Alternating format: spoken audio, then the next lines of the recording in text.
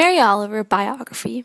Mary Oliver was born on September 10, 1935 in Maple Heights, Ohio. Oliver's father was a social studies teacher and an athletics coach in the Cleveland Public Schools. She began writing poetry at the age of 14 and at 17 visited the home of the late Pulitzer Prize winning poet Edna St. Vincent Millay in Austerlitz, Upper New York State. She was deeply influenced by Edna and briefly lived in Edna's home. Oliver and Norma, Edna's sister, became close friends, and Oliver, quote, more or less lived there for the next 6 or 7 years, running around the 800 acres like a child, helping Norma, or at least being company to her, end quote, and assisting with organizing the late poet's papers. In the mid-1950s, Oliver attended both Ohio State University and Vassar College, though she did not receive a degree from either institute. In the late 1950s, in a return trip from Austerlitz, Oliver met her longtime partner, Molly Malone Cook. She was a photographer whom she met on a return visit to Austerlitz in the late 1950s. She described in her novel, Our World, quote, I took one look and fell, hook and tumble, end quote. The couple moved to Provincetown, Massachusetts, and the surrounding Cape Cod landscape has had a marked influence on Oliver's work. Known for its clear and poignant observations and evocative use of the natural world, Oliver's poetry is firmly rooted in place and the romantic nature tradition. The couple lived there happily for 40 years until Cook's death in 2005, but Oliver continues to live there. As Oliver stays hidden from the media, she has given very few interviews, saying she prefers for her writing to speak for itself. According to an interview with the New York Times, Oliver recalls, I too fell in love with the town, that marvelous convergence of land and water, Mediterranean light, fishermen who made their living by hard and difficult work from frighteningly small boats, and both residents and sometimes visitors, the many artists and writers. And I just had to say, end quote. Her work received early critical attention, and her fifth book, American Primitive, in 1983, won the Pulitzer Prize.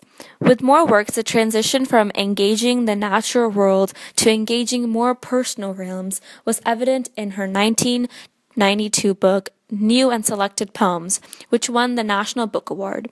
The volume contains poems from 8 of Oliver's previous volumes, as well as previously established newer work, The Poetry Foundation.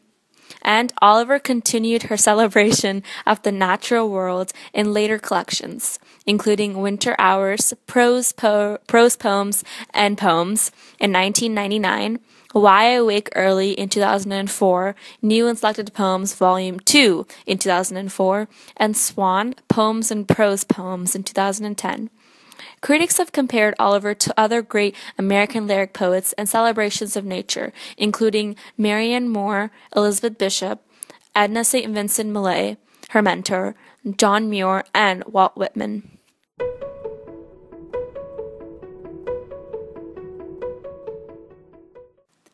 Mary Oliver's passion for nature is prevalent throughout all her works.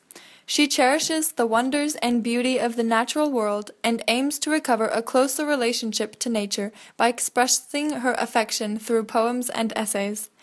Oliver takes her intimate observations of nature and allows herself time to contemplate her own place in it all.